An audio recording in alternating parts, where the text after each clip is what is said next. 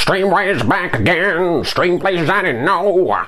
I woke everything new again, everything that I know. Hey! Sorry guys, just vamping a little bit with some Extreme Ways by Moby, the theme of the Jason Bourne trilogy. And if Jason Bourne were here, I know he'd tell me that I have to review the next episode of YGO GX. Because let's face it, I've had some trouble. I was chilling out with the crew in the schoolyard and things got a bit out of hand. I was chilling out far too long. Spent too long chilling out. It was just too much chill. And it was very out in the schoolyard with my chums. Chums? Not chumly. I don't want to give you the impression that I'm friends with that guy. Because let's face it, who could manage it? But no, I was chilling out in the crew with the schoolyard. No, I was not in the crew. I don't want you to think that I'm part of some crew or that I was inside a number of people that constituted a crew. That was not what happened. But I was chilling out and it just went on too long and now I'm back to review GX. So yeah, welcome back to you guys and to this series, which is a show where I watch an individual episode of YGO GX, the dub thereof, every week and give you my response, my reaction, my emotional retaliation to it. That's a good way of putting it. It's a retaliation.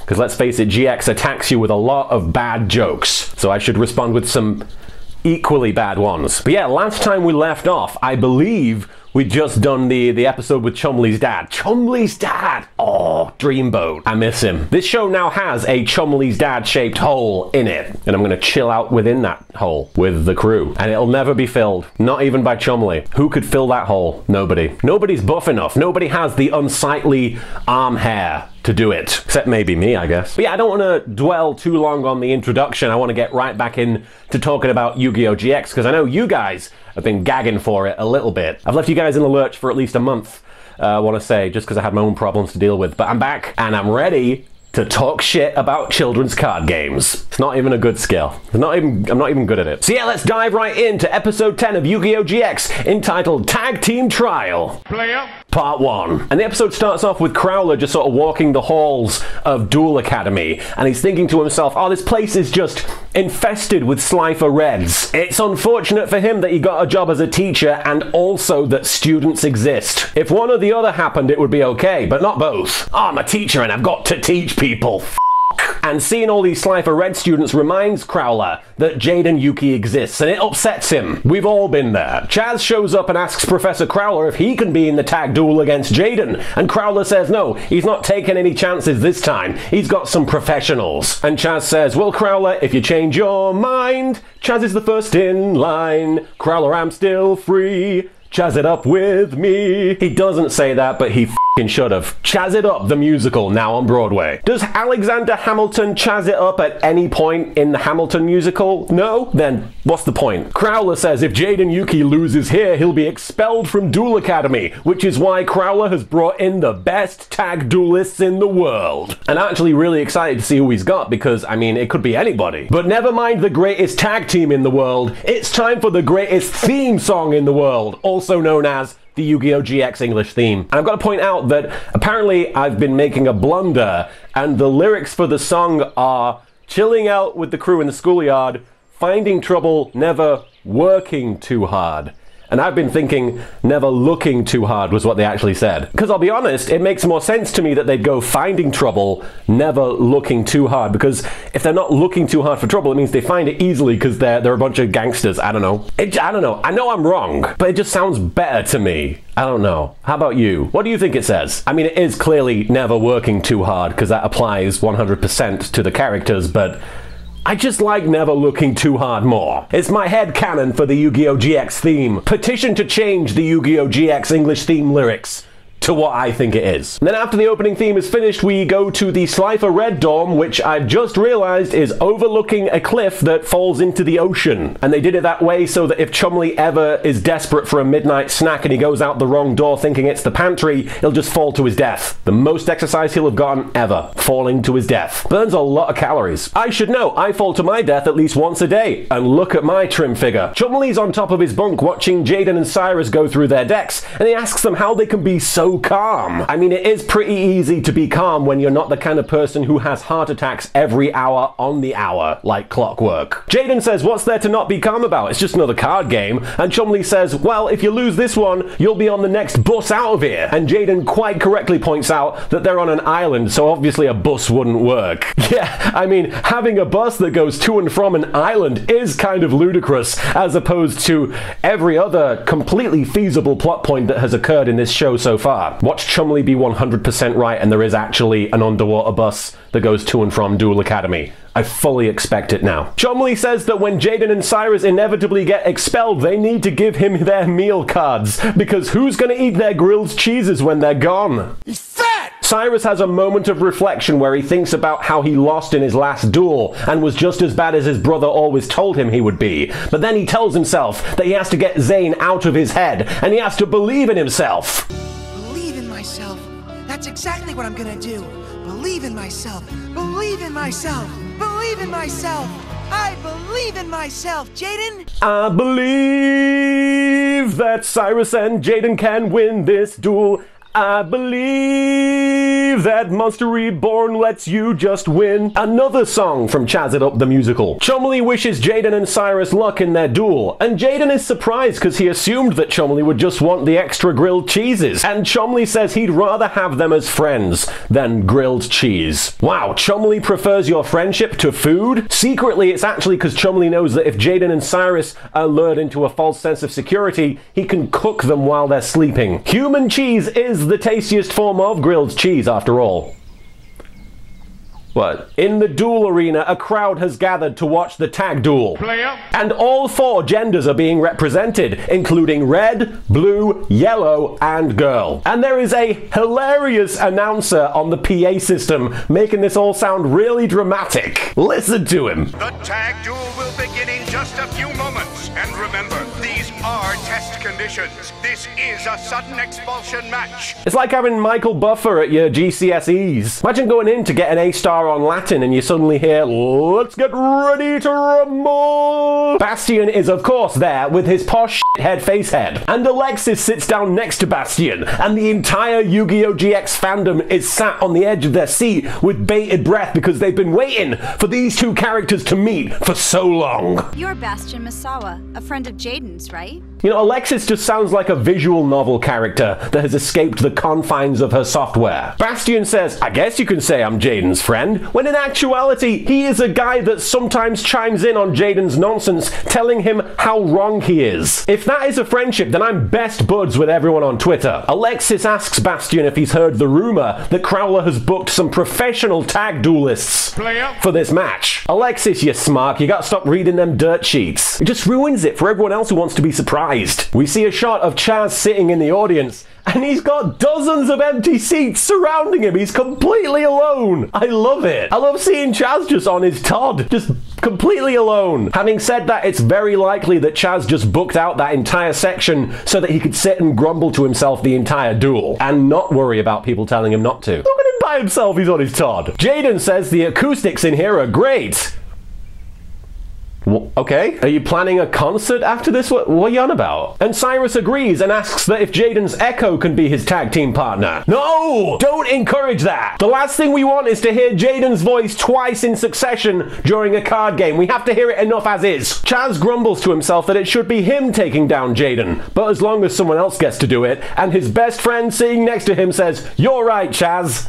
Oh no, wait, he's on his Todd. Jaden and Cyrus get on the duel platform and what the f***?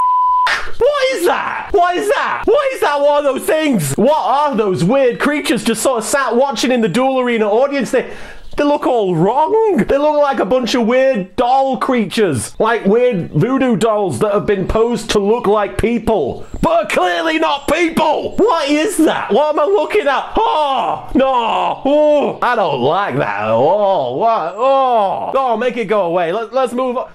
Oh, what are they, the ghosts of mannequins that have died? What are they? What the f*** are you? Chumley arrives, and I've never been quite so happy to see Chumley in my life, because at least he's not some sort of weird, perverted monster mannequin thing, creature, that will murder me. Chumley's out of breath from running over, and he says, I thought running was healthy. You know where I'm going with this. He's fat! Zane is also watching the duel from high above, and when Cyrus sees him, he reacts like he's a high school girl who just saw the Beatles in their prime. Time to see if you belong here, or on the next plane out of here. Zane! Zane? Unfortunately, cut from the dub of the episode is a shot of Cyrus throwing his underwear at Zane. It's a real shame it's gone, because it really adds to Cyrus's character. Crowler's upsetting crotch is here to introduce the tag team. And it's the Paradox Brothers! Oh, yeah! Oh, and they jump around and do all the flippy stuff that they did in the show, and oh, I'm happy. And then Jaden and Cyrus ruin everything by saying they've never heard of the Paradox Brothers. Wait a minute, you know who the Pharaoh is, and you know about the Shadow Games, but you don't know f***ing Paradox Brothers. I don't accept that. Crowler snarkily explains that the last guy these two dueled was a young man named Yugi something. And I get that he's trying to make Jaden and Cyrus nervous because they dueled Yugi, but they lost to Yugi. So how's that supposed to be intimidating? It's really not. Para and Dox both look at each other like they both just farted, but neither one wants to admit whose fart is whose. Alexis says she studied these guys. They're some sort of card game mercenaries. Sorry, yeah, they're meant to be card game mercenaries. They are card game mercenaries. Can't say it with a straight face. And then she says they're meant to be the best tag duelists in the world. They got beat by f***ing Joey. Bastion says that he'd put Jaden's odds of winning this duel at 1 in 50. Oh yeah, well I'd put your odds of getting laid at 1 in off. Chumley says this is not licious, which is obviously just a nonsense catchphrase, but at least it adds more to the conversation than whatever Bastion brings to the table. The Paradox Brothers bring their trademark rhyming styles to the game. Enough with the pleasantries. And now on with the duel. We didn't come here to talk. We came to destroy you. A bit of a shit poem, guys. Chancellor Shepard delivers once again the best line read of the episode. Crowler, don't you think this is a bit much? I don't know, don't you think that line read was a bit much? Crowler argues that the Paradox Brothers can't leave now, they've come so far. And Shepard says, well, you're paying for their travel expenses. Well, that's what you should expect when you're dealing with the card game mercenaries. Sorry, I can't do it. Hey, what do you do for a living? I'm a travel agent. Hey, what do you do for a living? I'm a bank clerk. Hey, what do you do for a living? I'm a card game mercenary.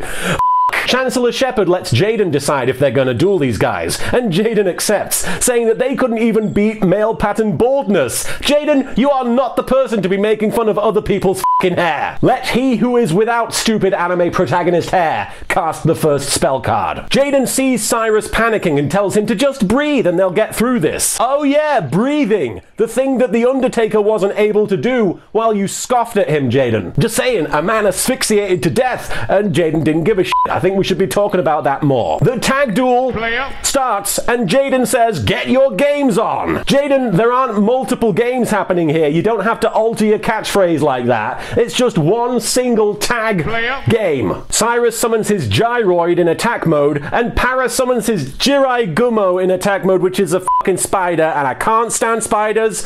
Get it the fuck away. Don't, no. No. No. Tell me when it's gone. Is it gone? F*** you! Tricking me like that. I'm doing a video for you. Jaden summons Elemental Hero Bastina in defuck mode. And then Dox summons Kaiser Seahorse in attack mode. Cyrus thinks to himself about how the duel's gonna play out. Alright, if I know dueling like I think I know dueling... Oh, he started saying it duel. That means Bastion's rubbing off on him. That ain't good. He's a bad influence. You're gonna stop being a push head, Cyrus. Don't do it. It's not worth it. Dox activates his tribute doll. Oh, it's another weird doll creature. I feel like this episode is proliferated with them. I don't like it. Dox sacrifices Jirai Gummo, that spider, in order to summon Kazejin, which, if you know your Duel Monsters lore, is 1/3 of the trio to summon Gate Guardian. I only know that because I watch too much Yu-Gi-Oh! Let's pretend that's an education. Bastion remarks on the Paradox Brothers' strategy. He sacrificed his brother's monster to summon a better one for the team. Now that's tag dueling. Would you mind trying not to sound quite so impressed with them? Oh, I'm sorry, Mrs. These guys are the best tag duelists in the world maybe 5 seconds ago. Dox draws and plays Dark Designator, and I'm already completely losing track of who's fucking turn it is. What's going on? And Dark Designator allows Dox to call out the name of a card, and if it's in Para's deck, he gets to put it in his hand. So Dox calls out Sanga of the Thunder, which apparently is on top of Para's deck already. So he just called out the monster that Para was gonna draw anyway. I mean, I guess it gives him a slight advantage, but overall it seems like it was completely unnecessary to me. But hey, who am I to tell the card game mercenaries what to do? Jaden runs down the status of the duel. Okay, monster roll call. I got my Burstinatrix chilling in defense mode. Chilling in defense mode. Yes! That is how he describes it. That is my new AFK message. And my voicemail. Sorry, Martin can't come to the phone right now. He's busy chilling in defense mode. I'm recording that right now. Here we go. How do I do this? I'm sorry, but Martin can't come to the phone right now because he's busy chilling in defense mode. But please leave a message after the beep. Thank you. Hey! This video series changes lives. You just saw it happen. Jaden says that the Paradox Brothers' 2 level 7 monsters are no good, including that one green thing that he's never seen before. Cyrus summons Steamroid, which is a steam train monster and not a steam-based treatment for your hemorrhoids. Cyrus fuses his 2 Roid monsters into Steam Gyroid and then attacks Para directly as he no longer has his Jirai Gumo. But then Dox uses Kazejin's special ability to reduce the damage they take to 0. And I do feel the need to point out that Jaden says that he didn't know who the green monster was, Kazejin, but then he reacts as if he knew what Kazejin's special ability was. So he didn't know the monster a minute ago, but now he knows everything there is to know about it. What, has he got an iPhone in his pocket, is just Googling the monsters as he goes? Jaden gives Cyrus some words of encouragement, which is actually really kind of sweet, because it's nice to see that side of Jaden actually caring for his friend and not just being like, gotta win. Para plays Monster Reborn and brings back Jirai. F you, f you, f you, f you. No, no, no, no, no. I'm not looking. You guys will tell me when the spider is gone, right? Oh, it's gone? Okay. Did I hurt you? Para plays another tribute doll and uses it to bring out, guess what? The other thing from Gate Guardian. What's it called? Right, Suejin. I knew that. Didn't have to Google it. So now the Paradox Brothers have Kazejin, Suejin, and Sanga of the Thunder on the field, causing Bastion to say, Now I place those odds at 500 to 1. What are the odds of you being quiet? Oh, well, I put those odds at about to 1. This comment actually causes Bastion to shut the f up, making Alexis now best character. Yes, she filled the hole that Chumley's dad left behind somehow, which means that I now require fan art of Alexis all buff with hair all over her arms. I made a mistake saying that out loud. The Paradox Brothers summon Gate Guardian to the field, who pisses all over Steam Gyroid, literally. Crowler is watching the duel jubilantly, thinking to himself that a chain is only as strong as its weakest link, and Cyrus is definitely the weak link in this chain. Yeah, I've got a question. What kind of chain only has 2 links? Probably a one, hence it being Crowler says that Cyrus would be the weak link in a plate of sausages, which causes Chumley to leap onto the duel field and start trying to devour Cyrus whole. Jaden draws polymerization and says, it's time to go to work, which from the guy who, when it is time to get work done, tends to just fall asleep and do nothing, doesn't bode well. Jaden summons elemental hero Clayman and then delivers yet another classic Jaden line read. And next I play polymerization. Ha! Nothing quite says triumphant noise like ha. Jaden makes elemental hero Clayman elemental hero Bastina and then summons Rampart Blaster to the field. Sorry, much like Jaden, I have to Google what monster it is every time I see a new one. Jaden really knows how to convey the strength of his new monster. Rampart Blaster!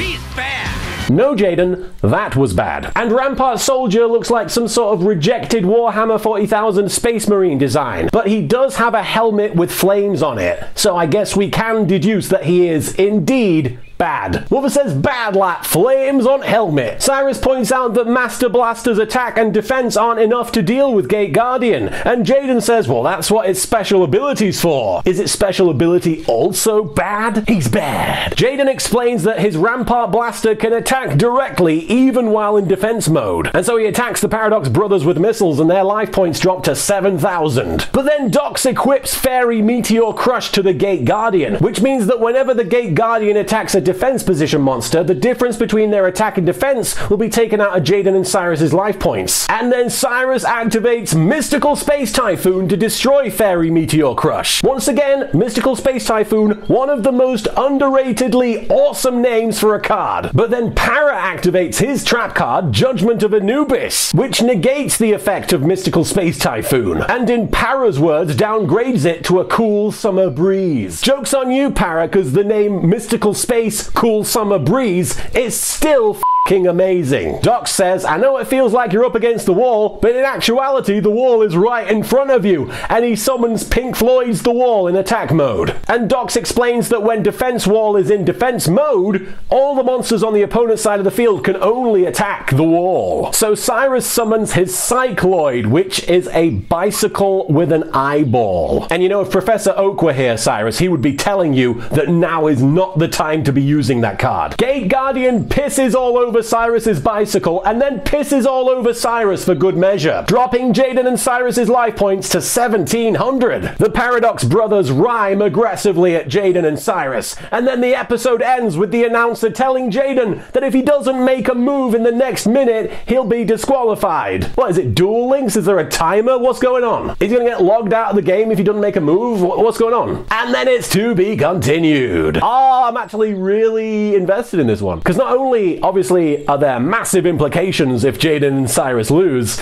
we also have the Paradox brothers involved. The card game Mercenaries.